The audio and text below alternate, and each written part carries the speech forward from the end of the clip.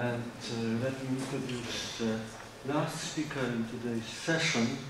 It is Slawomir Solecki from United States, from one of its universities, University of Illinois at Urbana-Champaign. And well, Slawomir Solecki comes originally from University Wrocławski, the same as mine.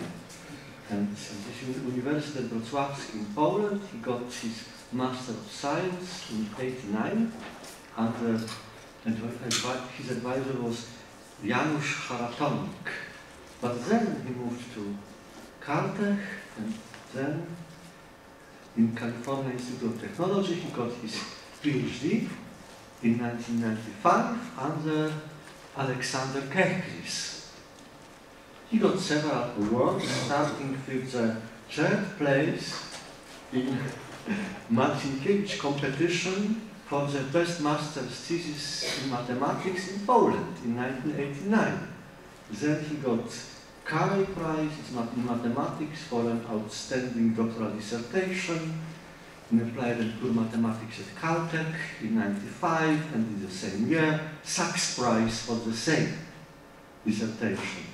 And not finally, but next, he got scientific prize of the Mathematical Institute of Instytut Matematyczny of Polish Academy of Sciences in 2010.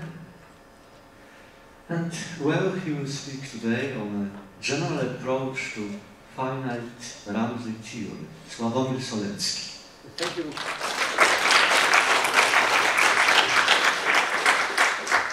How do I turn it on? Is it turned on? Yes, yes. You can have to turn it on maybe. But it is, yeah, and then you have to wait.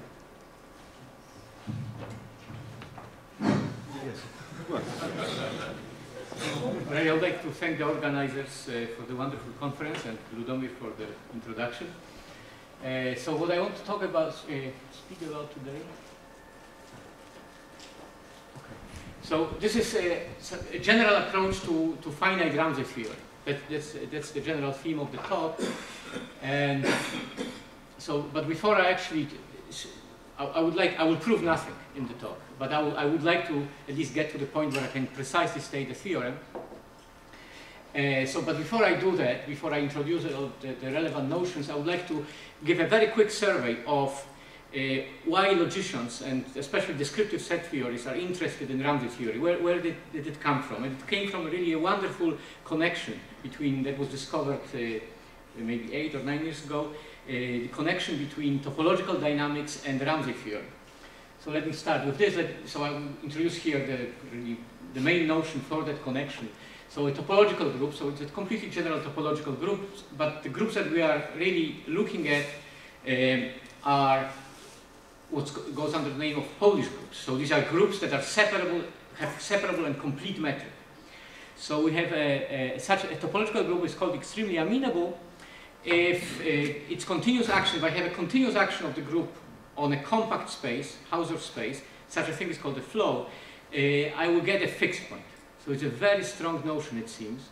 So a group is, the name comes from the fact that if I have an amenable group acting continuously on a compact space, I will get an invariant measure. But here I get not only an invariant measure, but an invariant measure concentrated on a point. So this looks like a very strong notion, but at least because of work of Herrer and Christensen, such group exists. Now, Witt showed that they do not show up among classically studied groups, so groups that carry Haar measure. So there are no such groups that are locally compact, but later on, Gromov and Millman showed that the interesting groups are among groups that are extremely amenable. So, for example, the unitary group with the right topology on it, the strong operator topology, the unitary groups of an infinite dimensional complex Hilbert space is extremely amenable.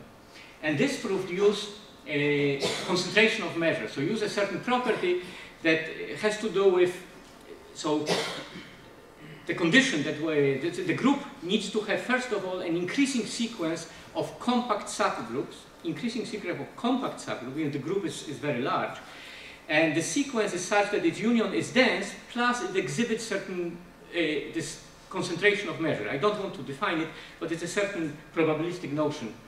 And once we have this concentration of measure on groups in the way that I stated it, we get extreme amenability, and this is what was proved by Gromov and Millman. And later on, very close connections between extreme amenability and finite Ramsey theory were discovered. So there was always, in proving extreme amenability, there is essentially two methods are available, the probabilistic method and this combinatorial method. So let me illustrate, so I would like to go over some sort of a rough division of Ramsey theory. It's not very, I mean, it's not original. I mean, this is something that people know about, this sort of a division.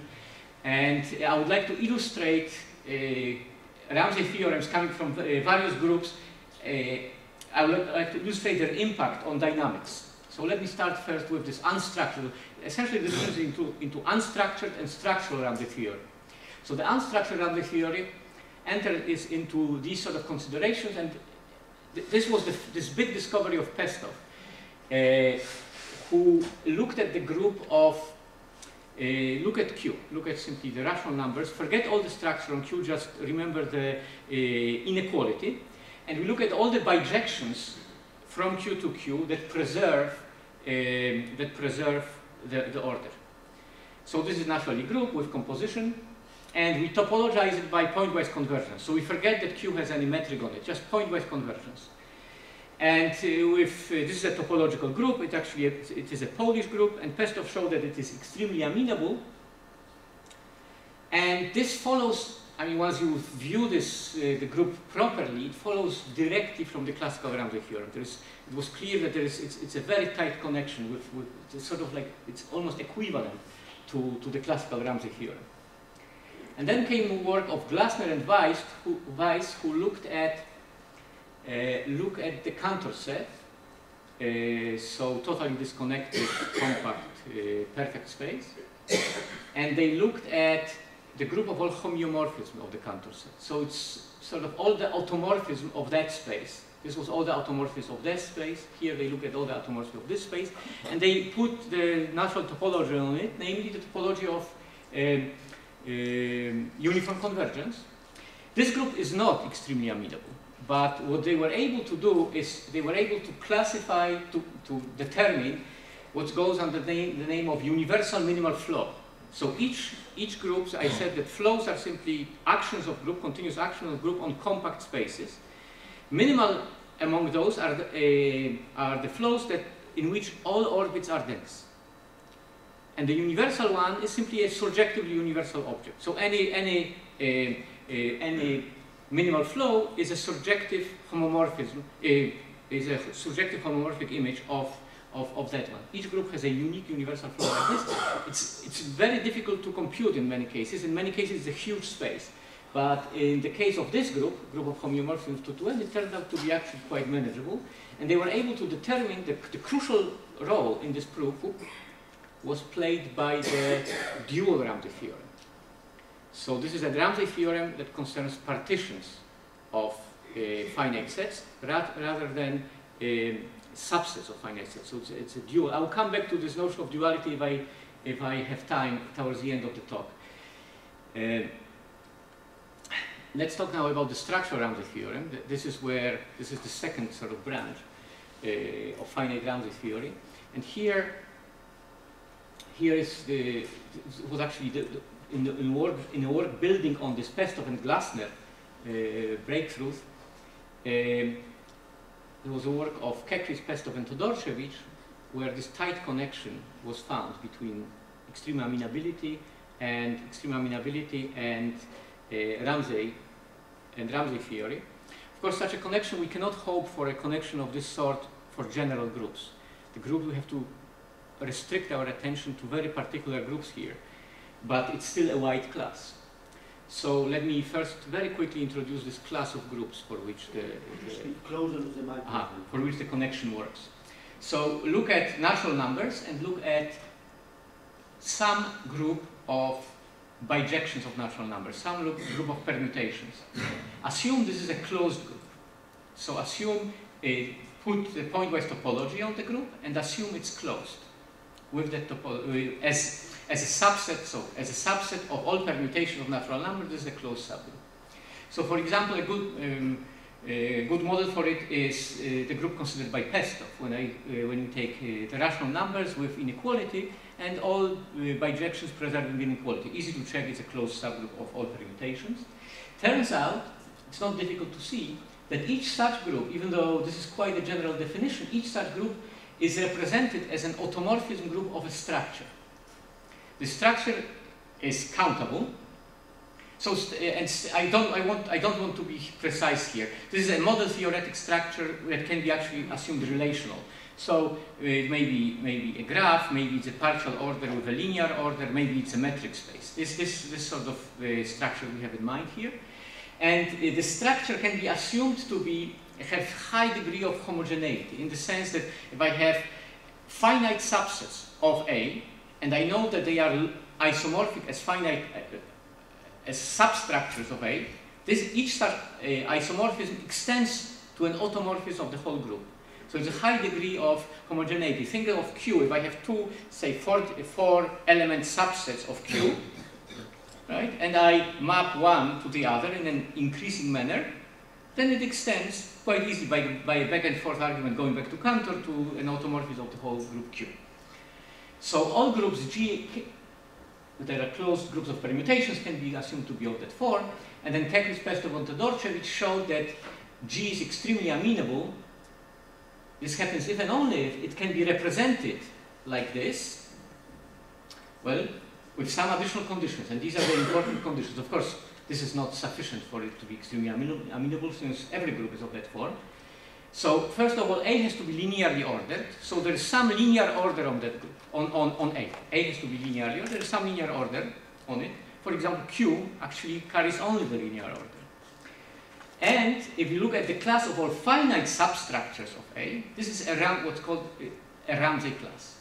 So this means, so let me maybe say it here precisely, because this will come up later on. If I have a small substructure of A and a finite, and a medium substructure of A, and some number of colors, there is a large substructure of A, such that by color, with the colors that I'm given, all copies of the finite substructure in the large substructure, there is a medium-sized substructure, such that all finite substructures get the same color, substructure of the medium structure, right? Small, medium, large, and I color small in large, and I find a copy of medium in large, such that all small ones inside of the medium get the same color. So this was a nice connection also because of the earlier work by Nerja and other people, and later work also by these people and other people, that they actually knew many Ramsey classes of Ramsey classes, and this allowed people to this is sort of a bridge between Ramsey theory and dynamics. It allowed people to transfer theorems from one set to the other, produce many interesting examples of such groups. And of course, we shouldn't fool ourselves that the picture is that nice. There are always exotic exotic Ramsey theorems, and here, I mean, some of these exotic Ramsey theorems are actually important for dynamics. So this is a few years ago with Ilias Farah. I don't want to go into details, but we proved an exotic Ramsey theorem whose proof is related to Lovatz's calculation of chromatic numbers of the Kneser graphs. So it's a theorem that sort of doesn't fall into this in either part of the division, and it was important because it implies extreme amenability of certain groups that I won't define either, but the point was that it had to do with this tension between concentration of measure and Ramsey theory. These groups did not have concentration of measure, despite having many sequences of compact subgroups that could qualify for concentration of measure. So this is an extremely amenable group, has nice sequences like this, but you don't get concentration of measure. And this is because of some strange Ramsey theorems. So there are some exotic Ramsey theorems that maybe, whose place in the whole theory still is sort of mysterious. So let me talk about this abstract approach. So people became interested in Ramsey theory, and one of the line of thoughts was that one should really get somehow try to identify the unifying principles, and maybe I'll get to it later. So unifying principles, at least behind the core of Ramsey theory. So the core here would be this unstructured part, because the structured part is built by certain very interesting amalgamation arguments over the unstructured part of the theory. So it was really a sort of a search for unifying principles. And this undertaking is sort of in the spirit of things like this were done for infinite Ramsey theory that has more set theoretic flavor, and they were done by Carlson and Todorczewicz. So an earlier work by Carlson, and Todorczewicz had a recent book in 2010 where he considered infinite Ramsey theory. But what I will talk about is more in the spirit of a very recent preprint of Gromov, where he sort of, it's a third of this paper is about Ramsey theory, and so it's in a sense sort of a call for identifying the right algebraic structures, the right unifying principles for the Ramsey theorem. Ramsey theory, at least this unstructured part, and for finding connections with other areas of mathematics. So this is maybe more connected to with what I'll be talking about. But before, maybe I should say that this is really, it's a broader project. I will talk about a third of it, one third of the whole landscape. There is this finite Ramsey theory, there is infinite Ramsey theory, and there are certain methods also connecting with infinite Ramsey theory coming from use of ultrafilter spaces. I will talk about the finite Ramsey theory, but part of the outcome is, and this is a recent work, that it turns out that the infinite Ramsey theory can be viewed as a limiting case of the finite Ramsey theory. It turns out that I will define this algebraic structure for finite Ramsey theory. Infinite Ramsey structures are, in a sense, inverse limit of these structures for finite Ramsey theory. And then the ultrafilter method needs a separate treatment, but also one gets a single type of algebraic structures there and a single theorem, which is quite surprising, that produces all this variety of Ramsey statements for that use ultrafilter methods. So this is somehow the field has a very nice feel to it. That the longer you look at it and the deeper you go, things don't sort of spread around. They get more condensed, and they point to, you know, single type of algebraic structure, single type of theorem. So this is, let me maybe, So what I want to do is to outline this approach that recovers most of the unstructured Ramsey theory. Also makes it possible to prove new results. Some of them are of a very classical flavor that could have been proved maybe 30 years ago. And the point is to reveal the formal algebraic structure underlying the finite pure Ramsey theorem, so unstructured ones. And the whole thing has the following structure. So we will define appropriate algebraic objects, then we'll formulate a Ramsey statement for them and a pigeonhole statement. And the theorem says that the pigeonhole statement implies the Ramsey statement. This is the main theorem, and part of the power of it comes from the fact that it can be used iteratively. So you can get a pigeonhole, prove Ramsey statement, and then you can use the Ramsey statement as a pigeonhole principle, and keep going, producing more and more powerful results. So let me just flash here the list of Ramsey statements, the partial list of Ramsey statements that are sort of iterative instances of these general results. So there is this classical Ramsey theorem, with which I will illustrate. There's the dual Ramsey theorem. There's some new results here. And in particular, I would like to emphasize this one. So this is a dual Ramsey theorem for trees. In Ramsey theory, this unstructured part, there were one of the two main lines of thoughts was, line of generalizations of the classical Ramsey statement was to the dual one and to Ramsey statements for trees. And this somehow brings these two lines together into one statement. One has to be quite careful how one defines the objects here, but maybe I'll get to it. It has to do something with Galois correspondences and embedding projection pairs. So, and we get to the more concrete part. So I would like to state this very precisely, so at least one theorem is stated in full.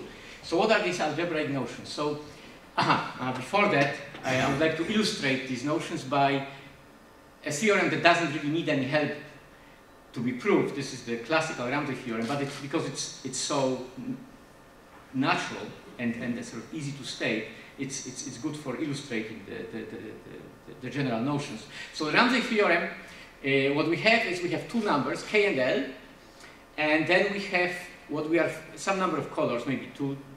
So k is small, l is medium, and we are looking for a large number m. And then we take an m element set and we color all k element subsets of the m element set. So we color all small subsets of the large set. And then we find a medium-sized subset of size L, in the set of size M, such that all small subsets of the medium set get the same color. Now, it's good to reformulate for the purposes of this general approach. It's good to reformulate it, and it was done by people a long time ago. One can view it. Instead of looking at sets, we actually put some structure on it. We put the structure of linear orders. So we consider finite linear orders.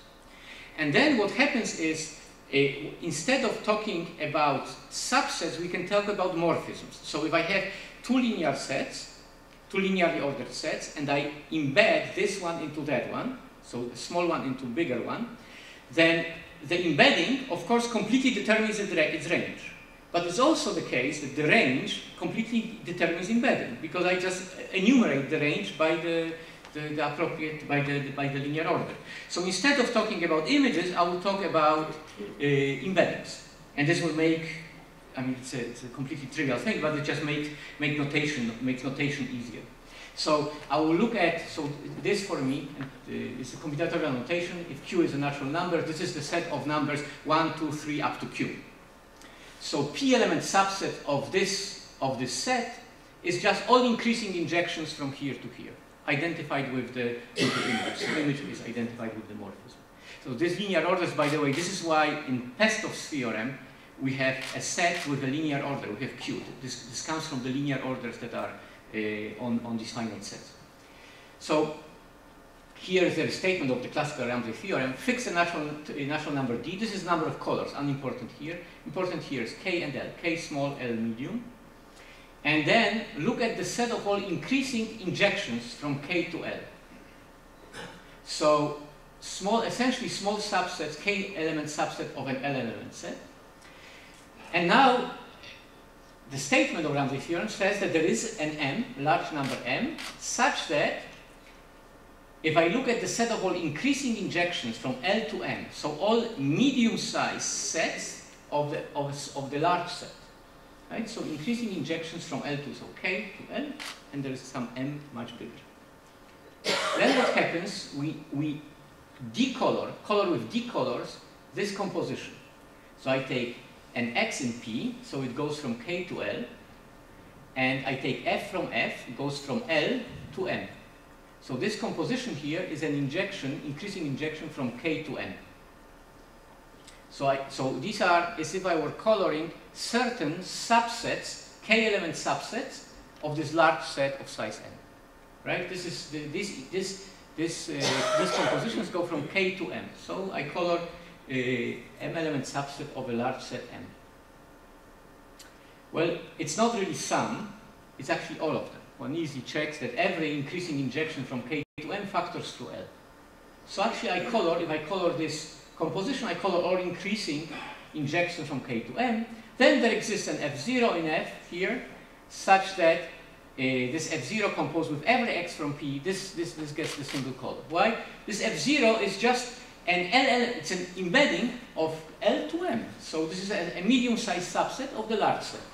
And these are just small subsets of that medium set that got determined by F0. So this is just a reformulation. Nothing happens here. This is important to see because there's no cheating going on. Now actually, this is just standard Ramsey theorem. Just reformulate. Okay, so what are the norm composition spaces? So I have here, okay, so this is a general notion. I would call them norm composition spaces. It's a set, and there are three objects defined on that set. So what are these? So I will have a partial function from A cross A to A. This is always, in all applications, it's a partial function. It's never total, but I will still call it multiplication. And then there is a single function from A to A. This is, I will call it truncation. And there is a function from A into a linearly ordered set. I will call it a norm. This happens, this sort of structures, I will have to tell you what the axioms are, as it is, it's nothing. But they show up in all these Ramsey theorems, this type of structures. So what's supposed to happen, this is supposed to be like composition in the particular example. It's defined only partly, we'll see it later on, also in the example here. This is a function that feeds the induction. So I have an object in A, I truncate it, I should get a simpler object. So truncation is sort of getting to a simpler object, and norm is supposed to measure how complicated the element of A is. And it just has values in some linear space, linearly ordered set. So what are the axioms for these three objects? So I will assume, the background assumption is that multiplication is associative. So to define associativity, of course, I need that there's an equation between two expressions. So I assume that assuming that both these expressions are defined, there is equality. That's what it means to be associative for a partial multiplication. I will call this this set with three operations composition space, provided in pairs. There are three objects. So in pairs, there will be three conditions. In pairs, they just have to respect each other. They have to behave properly with respect to each other. So these are the three conditions. They are very natural. They just say that if A times B and A times truncated B are defined, then the truncation of the product, I can truncate this, it's just A times B truncated. So this just means multiplication on the left behaves like homomorphism with respect to D. Right? So this is just a homomorphism, multiplication is just a homomorphism. This is very natural also because this simply says that if I have an element A and I truncate it, I will not get something more complicated. Right? Truncation, in all the examples, you forget some information, so you should get a simpler object. It's not always the case that you get a strictly simpler object, but you will never get anything more complicated. And the last condition, so this was how multiplication interacts with truncation with norm, and here how norm interacts with the multiplication. So what happens here is this, that if I have B that is simpler than C, and I can multiply C by A, then so C is more complicated than B, then I also am able to multiply B by A, because B is simpler. And what must happen, multiplication must preserve the norm. So once I multiply, the norm stays in the same relation. So this is all. This is just three conditions of the underlying set. So let's just see in this particular example. So I will just have the set of all increasing injections from the natural number to positive natural numbers. So this is the underlying set. Now I have to define what the truncation is. This is the standard Ramsey theorem that I had in the first example. Sorry, multiplication first. So A times B is just composition. Except it's defined partially. It's not fully defined because if I have A, well, I only declare it to be defined in the following situation. If I have A going from K to positive natural numbers and B from L to positive natural numbers, for this to make sense, the image of B has to be included in the domain of A. So the image of B has to be included in K. So it's a partially defined multiplication. Truncation is, I look at A, this is an increasing injection, I just chop off the last value, the top value. So I just remember the initial values. If I allow K to be 0, so A may be empty, then this K minus 1, 0 minus 1 is just 0. So if it's empty, I actually don't decrease complexity. And the norm is just, well, if you take an increasing injection, look at the last value it takes. That's the norm of A. And it's quite easy to check that the three axioms are fulfilled. For example, if I take an increasing injection, I truncate the last value, clearly the norm will go down, unless I'm empty, right? Because you just forgot the last value. So this is very easy to, all these conditions are easy to check in these situations.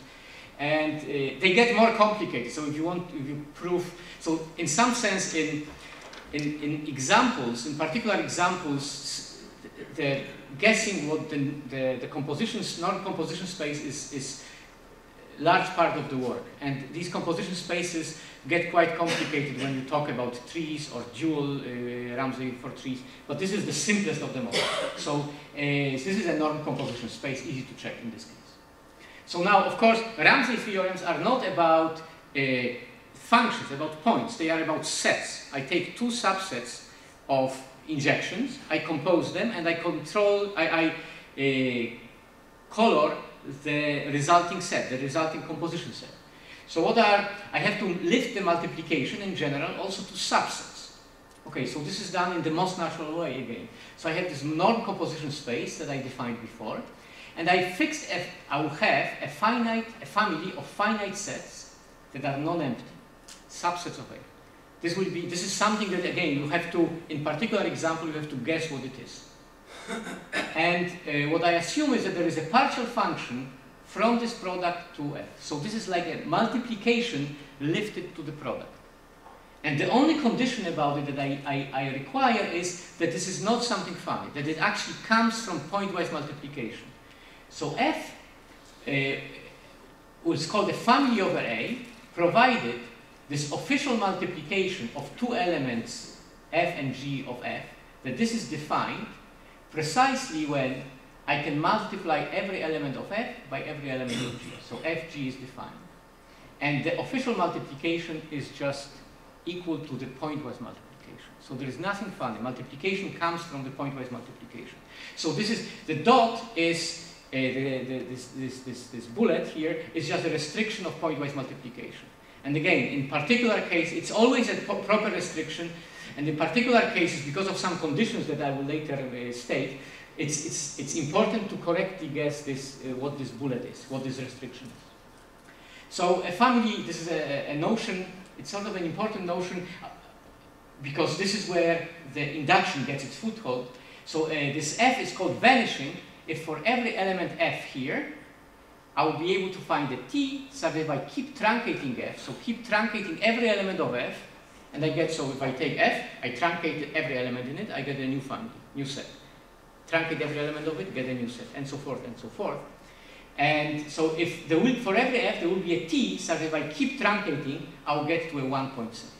This is where induction, this is what I feed, this is where induction starts. So it's an important condition of vanishing. So example, let's go back to this example, and then I will state the theorem. So, as you expect in this example, the family F will consist of the following sets. Look at KL, K less than or equal to L, and look at simply all increasing injections from K to L. So these are, I mean, this is a justified notation because these are all K11 subsets of L. And F is just a family of what such. And what is the official dot? Well, it's like multiplying ratios. So if I have NM and LK, this is defined precisely when M is L, and I just forget about L, and I take NK. It's easy to check that it's defined pointwise. There's something to check. And this equality comes from the fact that I already mentioned that if I have an injection from K, increasing injection from K to N, it factors through L. That's what it is. It's very easy to check. But it's important that we pick this restriction of pointwise multiplication. And again, this is given pointwise, so this is a family of A. Notice that pointwise multiplications of two sets like this is defined under much weaker conditions. M simply has to be greater or equal to L, so this is a proper restriction. So this is how it works in this particular example. It's easy to check it's vanishing. If I have NM, so these are all what? Injections from M to N. If I truncated M times, I forget all the values. So I am ending up with the empty function. So just a single element in this set. Okay. So these are conditions easy to check for in this particular case. So let me state the Ramsey theorem. And I see. So I have a family of, so I assume, so as I said, I will now have to state, this is the most technical part. This will be the statement of the pigeonhole principle. Now, first I will have to state what the general Ramsey condition is. And I will have to state, it will be a condition on the family over a normed composition space. So this will be a condition that is just a copy of this restatement of the Ramsey theorem that I had on one of the initial slides. So this is an easy to state condition. So the condition is as follows. This is a general Ramsey statement. D number of colors given. For each P in F, there is an F in F such that Fp is defined, and for every decoloring of Fp, there is an F here such that F dot P is monochromatic. So this is like in this Ramsey statement, right? This P was all functions from K to L. F was all functions from L to M, and I colored the composition. I have to, in general, I have to color this official composition, and then out of this of this product, I find an F here such that the section is monochromatic. All the Ramsey statements are of this form, and I mean in this particular case it's easy to see. I mean this is just a copy of it. Okay, so the pigeonhole statement. This is a bit technical, but it's this is a statement that is hidden. I mean it's not. If you look at different Ramsey statements, this pigeonhole principle can be very varied. So this cannot be similar to any particular case, just because they are so different from each other. So let me motivate it first. So just a couple of notions. If I have an element A here, this can be viewed as a partial function from A to A.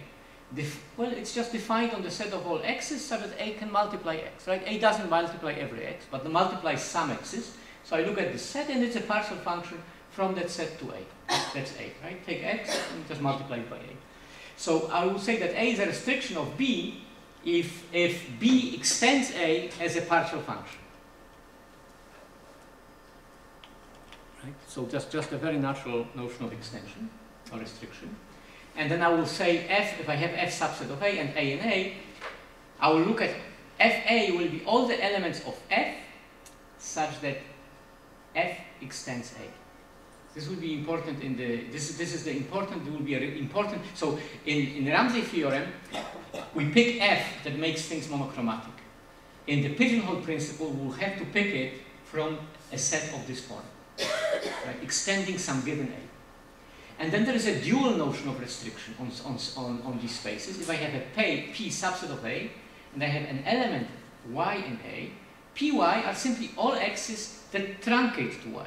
So I have a more complicated object X. If it truncates to Y, so if it has just below it Y, I put it into Py.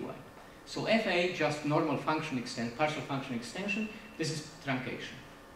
Okay, so now I can motivate the notion. So in R, what we do, we color F times P, right? We color this composition. And we require the color to be monochromatic on a set of this form, on a section, like this. And what pigeonhole, where the drop of complexity is in going to pigeonhole principle, is in not stabilizing the color, on this whole set, but only on a small part of it. So what is it? We consider this equivalence relation on P. I make 2 points in P equivalent if their truncations are equal. So, what is an equivalence class of this equivalence relation? This is Py, right? Because if truncations are equal, all of them truncate to a single Y, and Py consists of everybody who truncates to that single Y. So, I have a P, and P is divided into these equivalence classes that are pre-images of this function B. And these are much smaller sets, this Py, than P itself in general. Okay, and what we will require in the pigeonhole principle is that the coloring be constant not on the whole Fp, but on Fpy for a fixed Y. So we'll fix Y in advance and just require that it will be constant on Fpy. But there will be a price to pay. I mean, this will be sort of a miracle. The theorem is not a miracle. So this is the price to pay. We'll have to make F, this stabilizing F, right? I need to make monochromatic a much smaller set than in Ramsey, but this F will have to be special. It will have to, its behavior will be prescribed by A. It will have to extend a certain A as a function. Right? So there will be a price to pay for this weakening of the condition. So now, here's the statement. So this is this technical statement, but this is unavoidable. F a family over a norm composition space, and now we look at the following criteria. So this is the pigeonhole. So this statement is just a weakened Ramsey statement. So if I have P in P and Y, some truncation of an element of P. For this situation, I will find an F in F, such that Fp is defined. And for every decoloring of F dot Py, just as one class, there is an F here that will stabilize the color. This would be just like the Ramsey statement. Nothing would change. I would just stabilize it on a smaller set. So this would be this miracle that doesn't happen, right? So what has to happen, as I said, is this F that does the stabilization has to behave as A tells it. But there's no A, so here is an A. So this picture is actually quite symmetric. For P and Y, there is an F here and an A, such that Fp is defined, Ay is defined, and for every decoloring of this, there is an F here such that this is monochromatic. But here, of course, nothing happened yet. This A has no relation with anything else here, but here is what its importance. F must extend A, right? So given P and Y, there is an F and A. This is defined like in Ramsey. AY is defined, and for every decoloring of this, there is an F extending A in capital F that makes it monochromatic. The drop in complexity of the condition comes from considering this single class. So now the main abstract theorem, now we have everything to state it. So let F be this a vanishing family. So I have a norm composition space always. I have a family, and the family is such that every element of the family is set in the family. If I keep truncating it, I will get a single point, so it's vanishing. Now F will have to fulfill a certain conditions A, B, C. Easy to, I didn't want to overwhelm people with definitions here. I probably did already, but it's on the next slide, A, B, C, and I will not dwell on it too much. Then what happens is pigeonhole implies Ramsey. So this abstract pigeonhole implies this abstract Ramsey theorem. This is what is implied. These additional conditions, so that this is the main theorem of the theory, that is, it's applied sort of in an iterative manner. Now, these conditions A, B, C, I don't want to go over them. They are very easy conditions. So they are not always true, but they are always easy to check whether they are true or not. So these are really something, they are not very technical. It's some form of asymmetric association. F is closed under truncation, and there is some extendability conditions. They are easy to state, easy to check, easy to verify or disprove. So let me not go into them. Let me maybe just very quickly say what this dual Ramsey theorem for trees. So this is an application that is actually quite classical, that one actually gets from this. So the dualization is actually a misnomer. So this is really a generalization. So the dualization here goes through Galois connections and embedding projection pairs, as I said. So I don't think how much I can convey here, but so as I said, in Ramsey theorems, we'll have here actually partial orders, in fact trees. Trees in the set theoretic manner considers partial order finite. We'll have a morphism between it, injective morphism. This is a morphism in terms of Deuber, so it's a morphism that preserves joint, not just a regular morphism. Joint preserving morphism. Tree also has, is always in Ramsey theorem, a linear order on it. This morphism should preserve the linear order and be injected. Let me not go into the details here. But the point is that we can view this morphism as a pair, a so-called embedding projective pair, where this is an injective morphism and this is a surjective morphism going the other way. So there's some relationship, some sort of Galois type relationship. Easy to state, I don't want to do it here. But we view E as a pair. And the main point is that we still view it as this Galois pair, embedding projection pair, but we forget that F is a morphism. So E is a morphism, this is still an embedding projection pair. But F need not be a morphism. It's a much more general, very complicated object in general. But E doesn't remember, so here F and E are interchangeable. F remembers E remembers F. Here, F remembers E, but E doesn't remember F, and we forget E. And this we call rigid surjection, and then the theorem is, Ramsey theorem holds for rigid surjections among ordered trees. So this is a statement that gives a common generalization of the dual Ramsey theorem and Lieb's theorem for ordered trees. And let me just very, very quickly say where this is going. So the first two points are something actually the work of the last year, so this is like essentially, I think, settled by now. So there should be, as I said, a general Ramsey theory for both the finite and infinite case. There is also a general approach for the ultra-filter based methods. So this is quite nice because it's a sort of a limiting case, which is sort of nice. This opens the door for classifying Ramsey theorems in a very natural algebraic way. So each Ramsey theory comes with its natural structure, these composition spaces and families, and there is a natural Ramsey theoretic notion of reduction of one structure to another. So one could consider one Ramsey theorem more complicated than the other. I'm about to be done, Slawomir. If there's reductions, and of course one would like to incorporate other concrete Ramsey statements in this.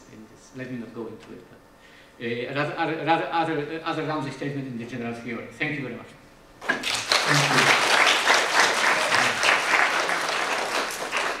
you. Now time for questions and answers. So are there any questions?